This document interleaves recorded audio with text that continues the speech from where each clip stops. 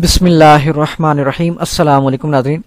आज का टॉपिक हमारा रजिस्ट्रेशन ऑफ डीड्स जो होती हैं, बेशक वो सेल डीड है, गिफ्ट डीड है, टॉर्नी है, कोई भी डीड्स जो हैं जो रजिस्टर्ड होती हैं, आप अगर चाहते हैं उसकी वेरिफिकेशन करना ऑनलाइन, उसका क्या तरीक़ाकार है, आपके पास क्या क्या डॉक्यूमेंट होने चाहिए, क्या इन्फॉर्मेशन होगी, तो आप कर सकते हैं। थोड़ी सी मैं डेप्थ में जाऊंगा थोड़ी सी, ताकि आपको इस चीज़ का अंदाज़ा हो सके। और अगर आपको कोई बताता है कि ये मेरी मलकियत है, प्रॉपर्टी, ये रजिस्ट्री है मेरे पास, तो आप उसकी वेरिफिकेशन खुद बैठे फ्री ऑफ कॉस्ट कैसे कर सकते हैं। तो सबसे पहले मैं आपको वर्ड की फाइल में ले चलता हूँ। वेरिफिकेशन ऑफ रजिस्ट्री के लिए जो हमारे पास लिंक है वो आपके सामने है, HTTPS, और आप इसको पढ़ते हैं ROD registration of deed portal punjabzamin.com.pk। आपको इसकी इस वेबसाइट पे जाना पड़ेगा। मैं इसको डायरेक्टली कॉपी करके यहाँ पेस्ट भी कर सकता हूँ, तभी डायरेक्टली चला जाएगा। नहीं तो हम यहाँ पे गूगल पे रजिस्ट्रेशन ऑफ डीड्स पंजाब लिखेंगे तो ये हमें जो है लिंक पे, यहाँ पे जो फर्स्ट लिंक आएगा उस पर आप को ले जाएगा, या सेकंड में भी आ सकता है।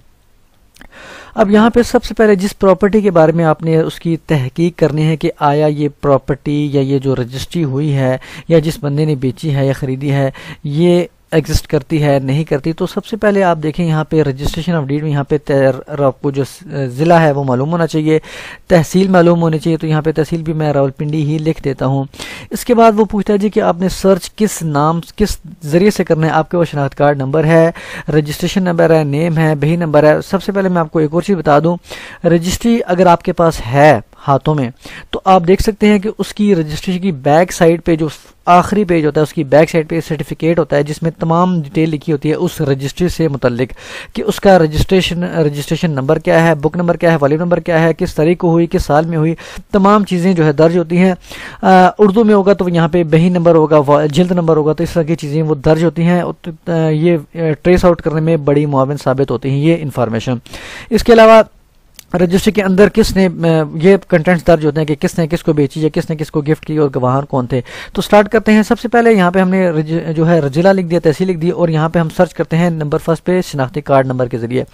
अब तो अगर तो हमें मालूम है रजिस्ट्री हमारे हाथ में है तो हम शनाख्ती कार्ड नंबर भी उसकी वहीं से देख के इंटर कर सकते हैं। लेकिन अगर हमें रजिस्ट्री भी हमारे पास नहीं है, हम सिर्फ हमें आई डी कार्ड नंबर उस बंदे का पता है कि, और ये भी वो बंदा लाजमी नहीं कि वो सेलर हो या परचेजर हो, बल्कि गवाह भी हो सकता है। अब मैं फर्स्ट पे जो है सर्च करता हूँ गवाह के विटनेस से।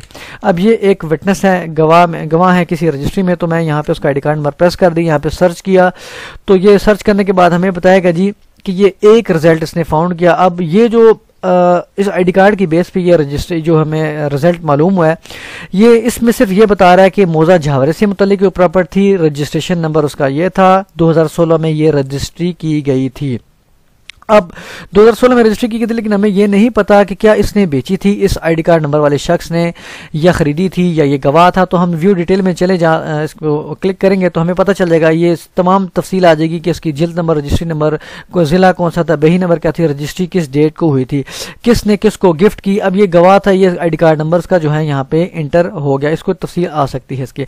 अब चलते हैं दूसरे तरीके की जानिब। अगर हमें आईडी कार्ड नंबर भी मालूम नहीं है तो दूसरा तरीका हमारे पास है। अगर हमें सिंपल उसका नाम पता है कि शायद इसने बेच दी है, नहीं बेची, किस ईयर में बेची, तो हम उसको सिंपल नाम को जो है कॉपी कर, मतलब यहाँ पे टाइप करेंगे। मैंने यहाँ पे नाम कॉपी कर लिया है, वही नाम कॉपी किया है जो गवाह का था यहाँ पे। और यहाँ पे इसको बल्कि दोबारा मैं होम पेज पे ले चलता हूँ ताकि आपके लिए समझने में आसानी हो।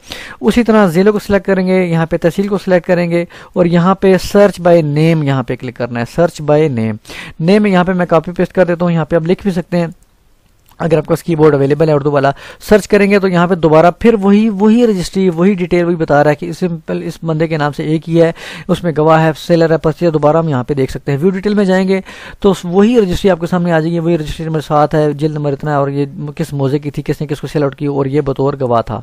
तो यहाँ पे हम इसको जो है ओके करते हैं, यहाँ पे ख़त्म कर देते हैं। अब एक और चीज़ आपको बता दूं कि ये लाजमी नहीं कि हर रजिस्ट्री यहाँ पे अंदराज हो, हर रजिस्ट्री का।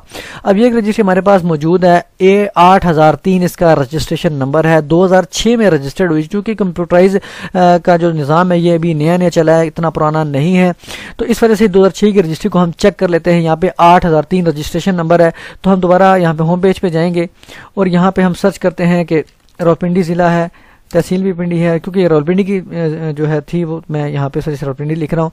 और यहाँ पे सर्च बाय हम रजिस्ट्रेशन नंबर पे क्लिक कर देते हैं। हमारे पास रजिस्ट्रेशन नंबर क्या है, रजिस्टर्ड एट 8003। तो यहाँ पे 8003 करूंगा तो यहाँ पे सर्च करूंगा। अब एक और चीज आपको बता दो, यहाँ पे लिखा हुआ है कि 8003 की 2 रजिस्ट्री हैं इसके पास, ये और इनकी क्या क्या ईयर्स हैं, किस किस साल में हुई, 2019 में हुई, 2018 में हुई। इसको व्यू करने की ज़रूरत ही नहीं किसने किसको बेची क्या हुआ, क्योंकि हमारी ये रजिस्ट्री है ही नहीं, ये इसके रिकॉर्ड में एग्जिस्ट ही नहीं कर रही, क्योंकि 2006 की रजिस्ट्री है।